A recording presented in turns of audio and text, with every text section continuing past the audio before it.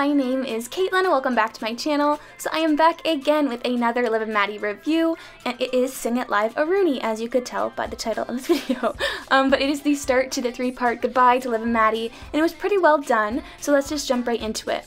We start the episode on the set of Sing It Louder, where we find out that they're planning a live episode with Justin Timberlake as the guest star. And so everyone's excited, but when Gemma asks Liv to do a practice run of the song she's going to perform, she says that her throat's been hurting lately and wants to save her voice for the actual thing. She plays it off as like a no big deal, it'll be fine, but Ruby is concerned and ends up telling the rest of the family, which leads to Liv going to the doctor and finding out that she has vocal nodes. And so before her surgery, the doctor advises Liv not to sing so that she doesn't risk further damage to her vocal cords. But when she goes to tell Gemma, we find out that Justin Timberlake can't make it, no surprise there, and so everyone's counting on Liv. Oh, and I liked how they incorporated the Parker tunnels bit, but I didn't really care for the whole bacon underwear thing that Parker and Joey were doing, although their commercial was pretty great, I have to admit. So back to Liv's dilemma. She decides to sing live, and Maddie gets concerned about her voice and goes to talk to her before her big performance. And that's when we find out that Liv is worried about her voice not being the same after her surgery, and so this might be the last time that she'll be able to sing as she can now.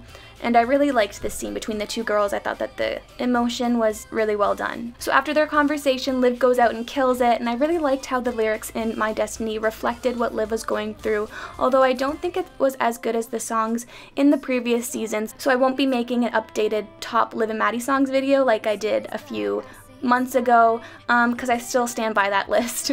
Anyways, Liv sings, but afterwards her throat really hurts, and so she runs to Maddie, and we finish with them going to the hospital. And that's the end of part 1. I liked how the subplot took a background seat to the main storyline, with the main focus being on Liv's voice and the build up to the big song, and it was good.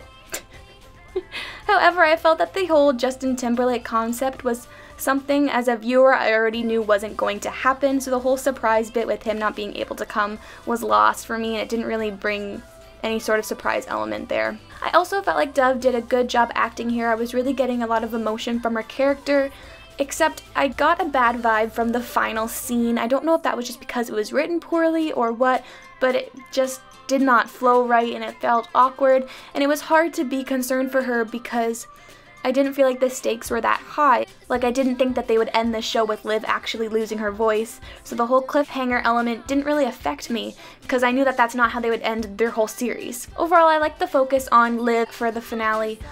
Oh, and Johnny Nimbus was back, which was fabulous. I love him. He's hilarious. But overall, I think it was a good intro. Next time we'll talk about Voice of Rooney, and Holden's back, so that is exciting. Let me know down below if you ship Liv and Holden as much as I do, because I absolutely love them.